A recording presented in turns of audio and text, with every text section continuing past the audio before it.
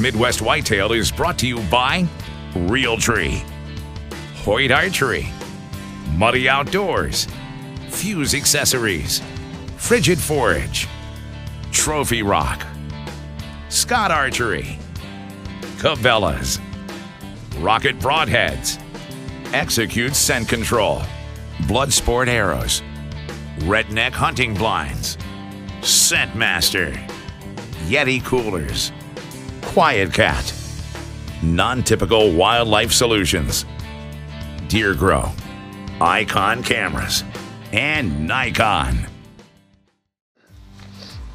Welcome to Midwest Whitetail.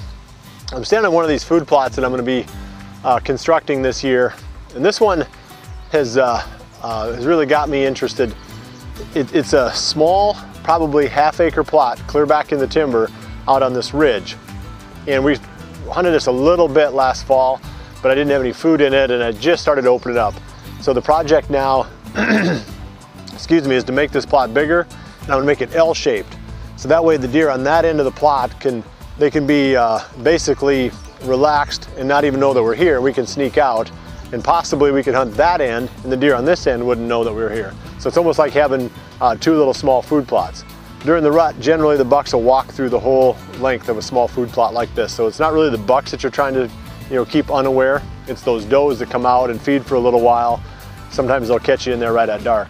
So having an L shape is nice from that standpoint. There's a lot of work here that needs to be done yet. I've got a couple of trees I got to cut down, and then there's a lot of stumps I've got to remove. I'm not exactly sure how I'm going to get these stumps out. I've got a chainsaw with me and a shovel, and one of the Cabela's LM50 tractors, and it's got a brush cutter on the back and a bucket on the front. So we can do a lot of damage with that stuff, but not enough damage to knock some of these stumps out. So we're going to have to do more manual work on a few of these here. So that's the project. I'm going to get started on it today. I won't get it wrapped up today for sure, but I wanted to show you this spot because this is something that if you've got a little bit of equipment, you can do this yourself, and it adds a lot of value to your property. If you're looking at it from an investment standpoint, like you're going to potentially resell it, but it really produces some great hunting spots. This will completely transform this little ridge top from more or less of just a small bedding area into a destination for these deer. So we need to get it ready. If I have enough time to get everything done this spring, it's going to go into clover. If the forecast starts to dry out, then I'm going to get it ready, and then I'll wait until sometime toward the end of July, first part of August, and put Big and Beastie in here instead for the first year. My goal is to get it done quickly within the next 2 weeks, catch a few rains, get clover started, and have clover in this plot, but it's not going to be a bad thing either if it's Big and Beastie. That's the plan. I'm going to grab the tractor here and clean up a little bit and get started in this process. We've got another segment for you in today's episode too. We've got another one of Chef Aaron Neal's recipes. He calls them turkey dipping strips. Everything he cooks is good, so you might want to check this out and jot down a few notes and try this yourself at home. I'm going to get on the tractor and get to work. For these dipping strips, we're going to need a few simple items. Buttermilk, Cajun seasoning, beer batter, and beer. And of course, big old wild turkey breast. The first thing you're going to do is clean up your turkey breast. Cut your strips. Once you get your strips cut, you want to take your meat mallet on these wild turkey because they're known to be a little bit tougher than regular turkey, and just give them a few whacks with your meat mallet. You don't have to beat it to the meat. It's just falling apart, but you just want to get some holes in it.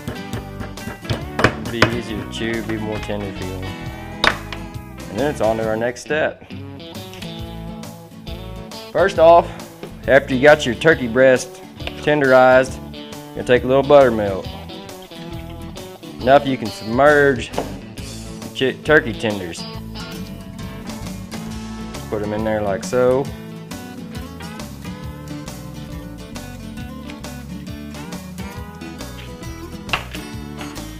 Take your Cajun seasoning. Real simple to do. If you like it a little extra Cajun, put a little extra in there. Flour, mix that up real good. Take your strip, put them in the flyer, roll them around.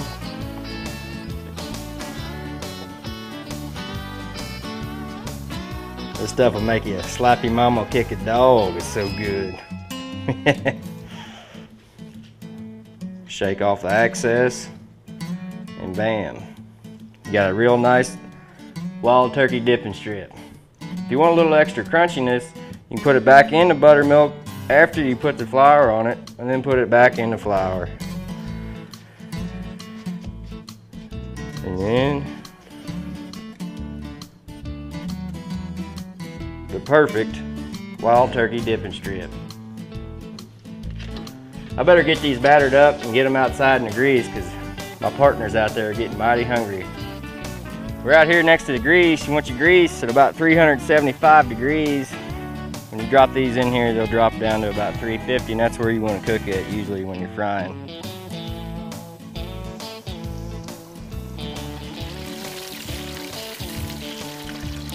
Oh baby. You don't want to get too much in there at one time. You just take your time with it. When you know they're done is when they go to floating. They got a good golden brown color. That's when you know you got some goodness going on. Dipping strips are ready. Come on and get them. Show us how you dip them.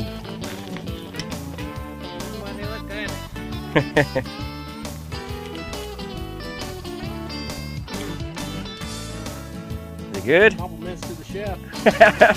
Very good. I'm glad you all like it. So you're gonna plate now. Wild turkey dipping strips, folks. Few ingredients, something different you can do with wild turkey breast, and they're delicious. Until next time, I'm Chef Aaron Neal. This is Midwest Whitetail. Good luck and good hunting.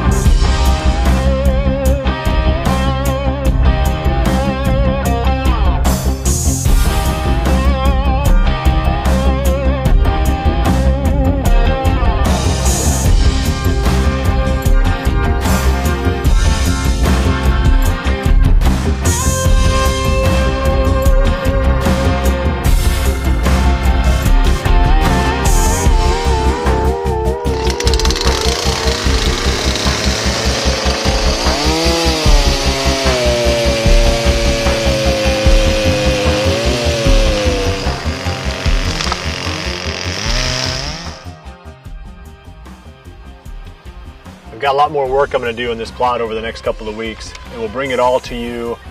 I guess we've got this episode and 3 more of the Midwest Whitetail off-season series, and then we're going to knock off for a couple months for the summer. So we'll be able to bring you the wrap-up on this food plot and what the final look is. Hopefully we can get you a little aerial footage of it as well. We got some before, and we'll bring you some after shots from the air. Talk for just a second about the strategy on a plot like this. And I mentioned the fact that I like an L shape so that it hunts bigger. The deer that are out feeding on one end, they aren't going to notice you when you sneak out. The way I've got this one set up, it's up on a ridge, like I said, and I can see the stand. It's in that big shingle oak tree, the tallest one behind me. And any wind coming from this direction, which would be the south, is going to blow my scent out away from this plot. We can come in from that direction, hunt it, pretty conservative. Most of the bedding is going to be out in this direction out here, possibly some in that direction. So in the evenings we should see deer coming in front of the stand and working their way towards us. That way it's a lot more conservative when you're hunting a small food plot like this to set up on the opposite side from where the deer come into it. Too many people want to set up where the deer come into the food plot. But the problem with that is there's no safe wind direction, because if you hunt with your scent blowing into the food plot, which is away from the direction that the deer are coming from, then as soon as they get out in the food plot, they're going to smell you. And if you hunt on a crosswind, you're invariably going to have some deer that come into the food plot from someplace that you didn't expect, and they're going to catch you on the side. And if you hunt, of course, with your scent blowing in the direction that the deer are coming from, you might as well not even bother in the first place. So that's why I always like to hunt on the opposite side from where the deer are coming out. That way my scent can blow away from the food plot entirely. My overall strategy, I'm sure you've figured it out by now, is to be really conservative. I don't like to educate any deer, even if it means that my hunting season doesn't wrap up quite as quickly. For me, I don't like that risk versus reward game when it tips too much toward risk. I would way rather play conservative and keep the season going, keep the deer uneducated, and then the buck that pops out that doesn't quite give me a shot, we'll hunt that deer the next day too. You get aggressive and you get into these food plots a little bit too far. Next thing you know, that the buck that you were after, or maybe even you educate some non-target deer, and then through their body language, they make it known to all the other deer in the area that something's not right. So you just don't want to educate any deer. That's my point. And hunting these small plots that way really is the ticket. So I'm not going to talk about it anymore. I'm going to get to work here and keep checking back over the next couple of weeks. And I'm going to have a conclusion for you on this food plot. And I know I'm going to be bringing you some more action on, let's see, we're going to be going up to Canada canoeing, Drew and I, so we'll bring you hopefully some smallmouth bass footage and maybe a little bit of walleye and some lake trout footage from up there. But otherwise we're going to be focused on food plots, stand strategies, and some cooking tips, and just have a lot more fun here with these last few episodes. Well, I appreciate you joining me. We'll see you right back here again next week for the next episode of Midwest Whitetail. And remember to always dream big.